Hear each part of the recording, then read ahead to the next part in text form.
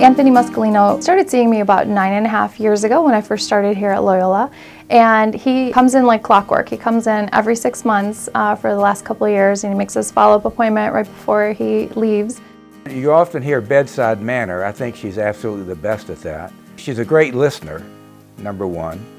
I feel like I'm her only patient when I'm in her room, and I'm sure all of her patients do. A year ago, he came in just kind of complaining of a lot of vague symptoms. She asked me how I was feeling. I told her I was feeling tired, sluggish. I'd go up my steps at my home and I'm like breathing heavy.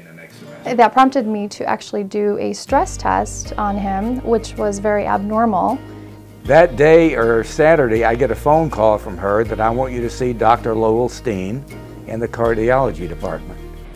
Dr. Steen was calling him on a Sunday of all things. The patient was very surprised that he had a call on Sunday, and he had his angiogram first thing Monday morning.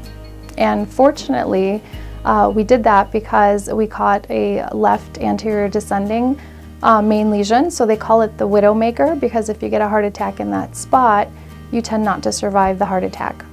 Tuesday at 8 o'clock, my wife and I are set up at Maywood for surgery.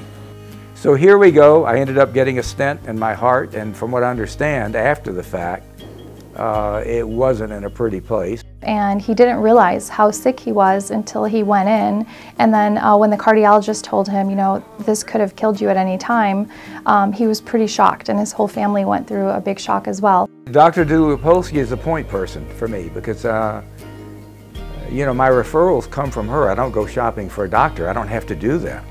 I'm not looking. I mean, she is my go-to person.